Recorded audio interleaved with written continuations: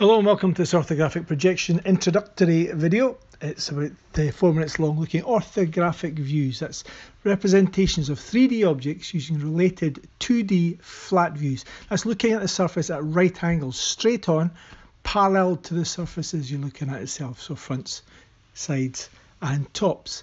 Those views, they may have different names later on, but they've got to be drawn fairly accurately and to scale. The specific names for each of these views will change now. From the front view, we're going to refer to as the elevation.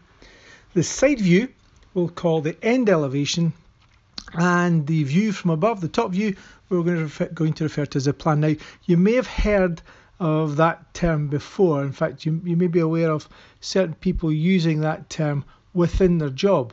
Architects, for example, draw plans of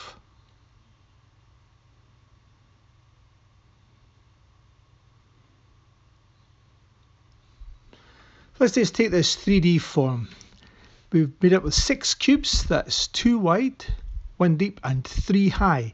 So I've drawn on the side there to give you an idea. And by the way, architects, yep, they draw plans of houses, buildings. Normally with the roof off, so slightly different. Let's have a look at this idea of a snowman very quickly. Different type of form. So we've got a front view, an elevation, a side view and a top view. So elevation, end elevation and plan. And no, that guy is not falling on top of the guy in the middle. But they're all looking at each other at 90 degrees, but they're also all looking in towards the centre. Okay, so plan view up above. Staring at the guy in the middle might be handy as a way of remembering the orientation of the 3 views. So let's have a look at this object. So we've taken that stack, taken photographs of the front view, the side view and the top view, had to tidy them up a little bit and arrange them so they'll line up. So it's 3 high, 2 long and 1 thick. Now the terms might change a wee bit, thickness, length, breadth, etc. But that's a 3D view, a 3D perspective view, where we're going to look at orthographic views, 2D views, where we can only see a certain amount of information. But if we have all the views, we should get information about the whole thing. One view will show height and length, for example, whereas another view might show the thickness and the length, or one showing the thickness and the height. So again, 3 views giving as much information as we can. The proportion of this big box, if you think about it, is a cuboid, a proportion of 3, 2, 1. 3 high, 2 wide, 1 thick. Give their proper names for those, tidy it up a little bit, and you can see how those drawings relate. Little lines join them together. We'll call those projection lines, just to carry a size from one view over to the one next door. So, orthographic projection in a very simple form. We're going to test that later on with some more complex forms, where we've taken that same box idea, that combination of 6, but we've cut parts off.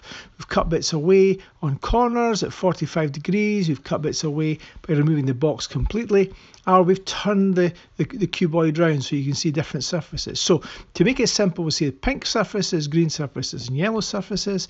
Some may have a slight combination of the two because sloping surfaces can be seen from the top and from the side. So let me get the colours right here. So pink will be the front elevation, green will be the end elevation, and yellow will be the plan view. On these 3D forms, they have the same proportion, but they're laying down in different positions. But one of them looks slightly different. There's one that's not quite the same 3, 2, 1. I wonder if you can spot that. X is at the bottom corners, and as a progression, 1, 2, 3. I know they're not in order, but follow that number round. It'll give you a chance to build confidence in this. Have a go, see how you get on.